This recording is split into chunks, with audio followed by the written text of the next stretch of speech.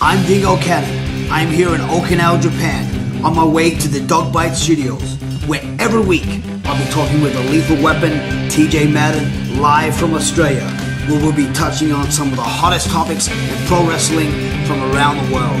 We go worldwide with exclusive interviews with some of the biggest names in pro wrestling and MMA today.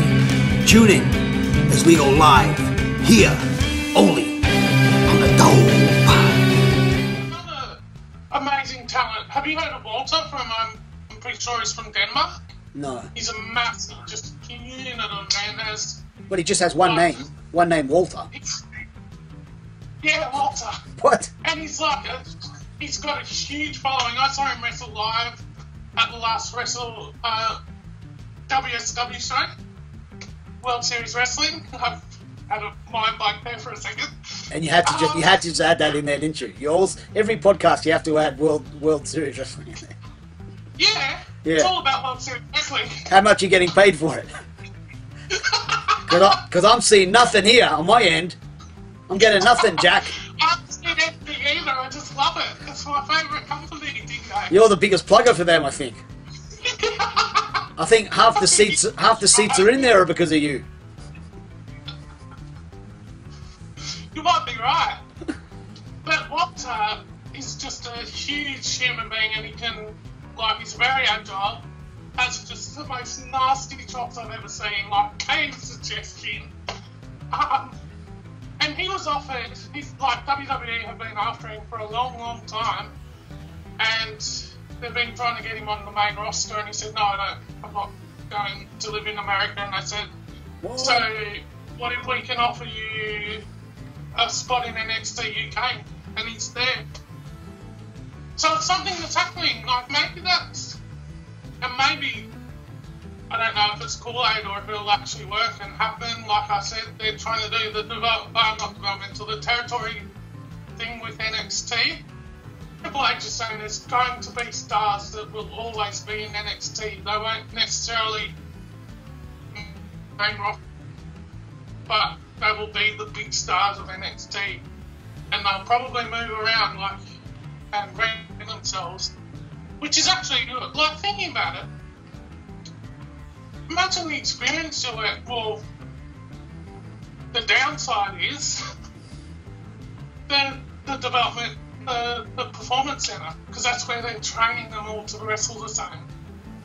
So that's the thing that's going to railroad this whole thing. The performance centers, because they're all going to be trained the same, so moving around territory to territory isn't going to mean anything, because you're all doing the same styles. But they still have... Well, true, but they still do have their all unique personalities, I guess, and their looks. But that means nothing if you're going to wrestle the same in each territory. And that's very true, and especially more so in Mexico and Japan. I mean, if they do WWE Mexico, I can tell you from Thunder being in Mexico at CMLL, no one's going to care. No one will care, man. No. Like, there's about 1,000 indies in Mexico, and there's so many wrestlers, and who cares? No one. Yeah. They care about, they just turn up to CMLL because they watch it because it's something to do on the weekend.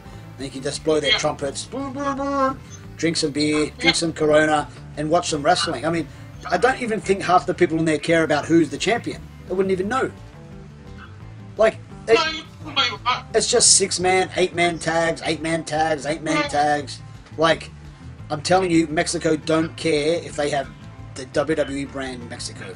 I don't recall them touring that. I think they do house shows in there, but I don't think they've done TV or anything there, have they? No, because it wouldn't work. And if they did WWE Japan, no one would care either.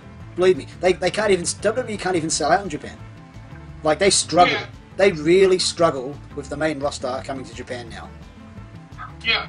So do you think they have, they think it might be a bigger thing than what it's actually going to be? Even WWE, they're dreaming too big? I think they're just dreaming too big, and I think they're losing grip of what they really are, and that's just a big showcase wrestling extravaganza, which we love. Yeah. Yeah.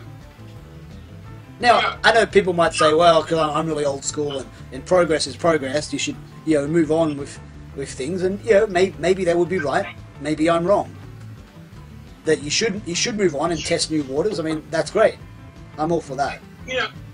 But it could be their downfall as well. It could. Yeah. And yeah, thinking about it now, maybe it's not such a good idea. And I've talked to how they also run their performance centers. Well, I know in the States, and I won't mention any names, but I've talked to wrestlers that are quite close to me that have been in the performance center as wrestlers, and they run the place in fear. Like, no one's really happy at all there. Is it still like that? Because I thought it got better after Hugh Morris left. Well, he was one of the problems, but I see him turning up in the picture of WWE UK. Not Hugh Morris, sorry. What's it? Prince Albert. Oh, Prince Albert. Everyone loves him, though, they say. Is that just TV talk? They'll have to say that for TV, won't they? No, they But they do it in shoot interviews, and I know shoot interviews aren't shoot interviews, but if you're on a shoot interview, why would you cover up whether you like Prince Albert or not? Well, if you're young, remember, if you're young and you still, what goes around comes around, you still never say never. You know what I mean? Yeah. So you wouldn't be shitting on the guys that are going to still be around and have a job there for life. You know, you still wouldn't do that. I mean, again, I can't say anything about the man's character because I never met him myself. But what I'm saying is, from what I hear, it's run like a Nazi camp, and it's not a happy place to be. I think it wasn't just Hugh Morris then. But like to your point. It's like the saying, you don't want to piss the people off on your way up that you're going to meet on your way back down. Exactly right. So you do have to be very careful. Yeah, I mean, look, imagine like, okay, I come on here with us and I talk wrestling, right? And I'm pretty open, but I'm still not going to shit on these people I wrestle with. Not yet. Yeah. I could say a lot of things about everyone in Japan. Yeah. But I don't, because I'm still here and I'm still an active wrestler. You know what I'm saying? Yeah. And you're still planning to go for at least a couple of years longer, right? Still a couple of years, and still got a big run planned. Yeah. So. Yeah. That's good.